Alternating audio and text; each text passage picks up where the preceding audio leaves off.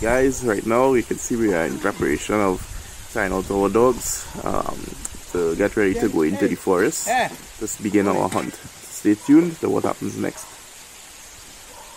Man come here, you want to go home. Let me see the dog. You want to take my dog and give me a puppy.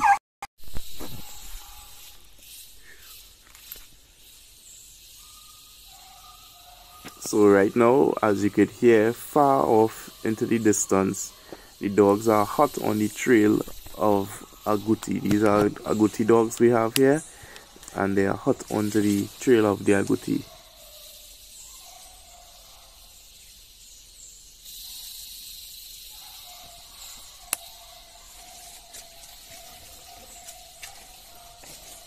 So there's a purpose why, guys, I am in this position. Right now I am listening off of experience as a hunter to hear the direction and trying to anticipate where the animal will pass. So I'm setting up myself currently right now in a position where I could predict and anticipate a clear shot of the animal when it passes.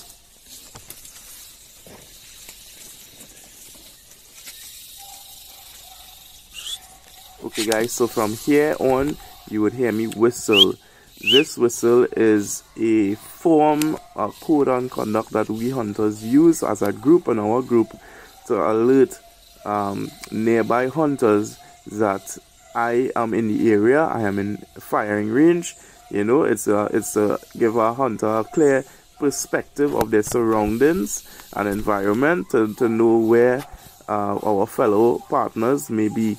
And this is very important, especially when you are in possession of a firearm. You know, we use all safety precautions as measures as much as possible. So guys, this is an important tip you could apply to your groups as well. Stay tuned for what happens next.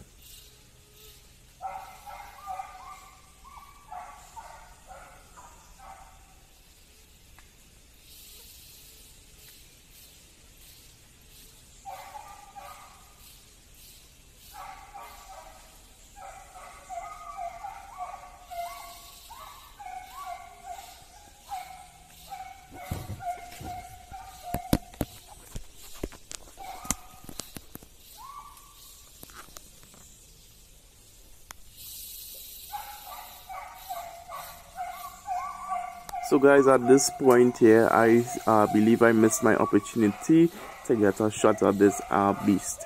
So as you can see, the ground is very damp and soft, and it will be very difficult for a hunter to hear animal or beast coming from a distance away. So you have to always be on guard, always be alert. Your eyes have to be peeled open, ears wide open in terrains like this. My focus at the time was getting good camera footage, and this is why I was unable to possibly get a good shot on this animal. But stay tuned to the hunt and see what happens next, guys.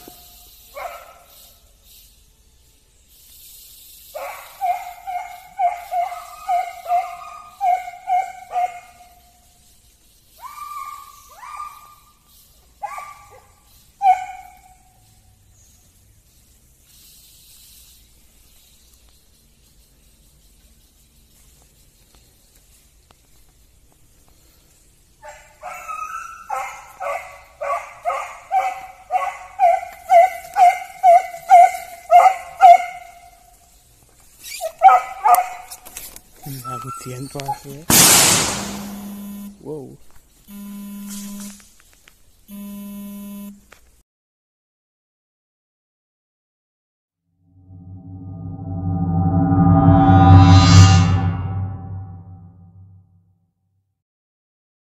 Let me go in there. Is your dog airborne? Airborne, man. So let's go on and get the good to us. Yeah.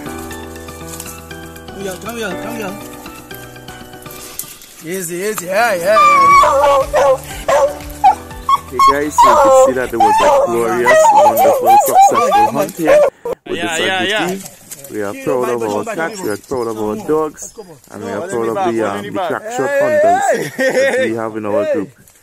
At this time we were actually coaxing the dogs, yes, we are proud of our hunt. We are coaxing the dogs to be aggressive towards the beast so that we can encourage them to chase after it more. By tasting the blood of the animal and smelling the animal, it entices them to want to chase after the agouti more. And that's why we encourage this with our dogs. Hey guys, it's Trini Lone Hunter here. Thanks for watching my video. Remember to subscribe, like, share and comment down below. Thank you for your support thus far. I will be posting another video in the near future again. You guys will enjoy this one. You know, so share around. Remember, solely my videos are for entertainment and knowledge. As you can see, again, going back to my video, always have a code of conduct while hunting, especially when operating firearms or malicious weapons that could be used or intended to kill animals. As you can see, we have a code of conduct, a whistle, so you guys, you know, just take little notes here and there and try and apply it to your exercises or practices in the game, in the sport. Please be safe again.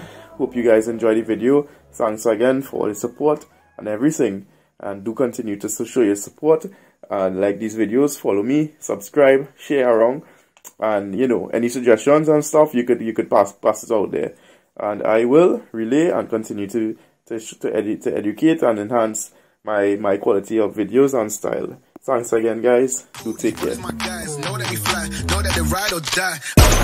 Why they wanna move like that? Where you want gone? Why you want act like that?